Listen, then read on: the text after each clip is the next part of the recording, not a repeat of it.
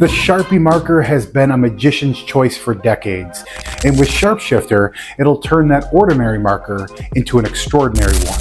If it's close, I think that'd be pretty good. What the? What the? I haven't had this shield for a long time. Closing it like this, and then if you open it, it's also open. I'll even teach you how to combine magic and mentalism to create an unforgettable experience that your audience will never forget. I want you just to make sure that there's no weird gizmos or I'm not hiding anything in my hands, right? Nothing. Nothing. Okay. Yeah. Just hold out your hand flat, turn it over, okay? Because this is all about imagination. I just put a little dot, close your hand. With your other free hand, grab the pen. And Jeff, if you could, hold that just above the Sharpie, just like this. And I don't want you just to do this random. I almost want you to think intuitively, like if you move whenever you feel like stopping, just go up. Perfect. Take a peek. So that way you actually have a thought in your mind. Find the dot and find the closest number to it. Yeah. And we'll go with that. Okay. Okay. It's good? Yeah. We have a dot and we have a thought. Imagine that I can actually take the dot and the thought out of your hand, just like this.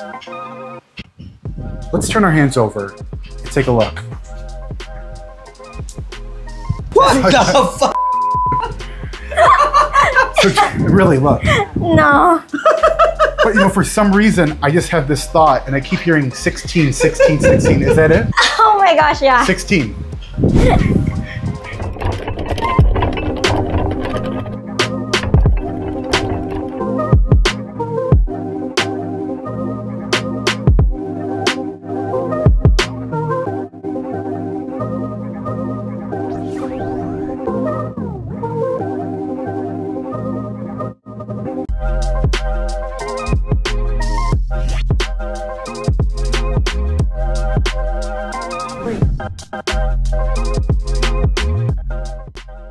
On this project, you'll find quick tricks and gags, but also routines for the worker, perfect for close-up or parlor.